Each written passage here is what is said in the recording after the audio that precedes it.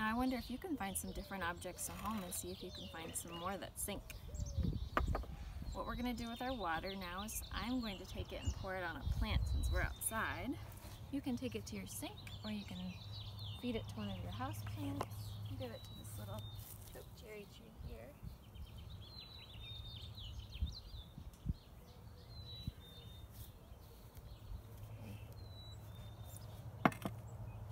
And let's give the rest of this water to another tree.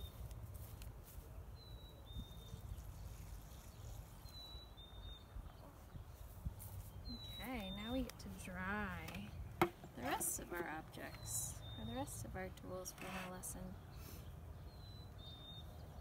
So I'm going to dry my bowl first.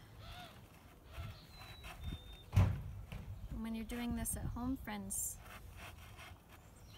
you can show your parents how, just like at school, when you're finished with the lesson, part of your work is to clean it all up.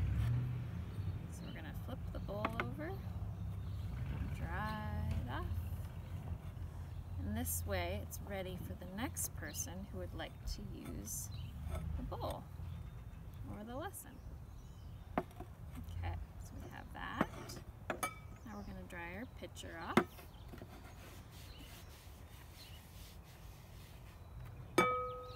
Dry the inside,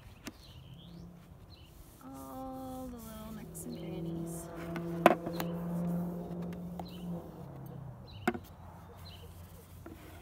Okay, looks like we're all dry here. I'm going to put my things back into my container. We had our bowl, we have our objects. We'll go back into our other bowl. Last one. Okay. And our pitcher. And now the last thing we do is check our table to make sure that we left it dry.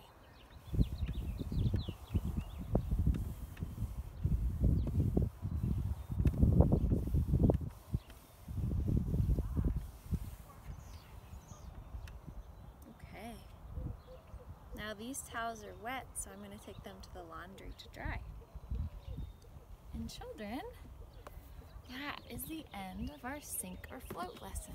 So thank you for joining me, and I hope that you can replicate this at home and do it with your families. Okay, ciao! See you later!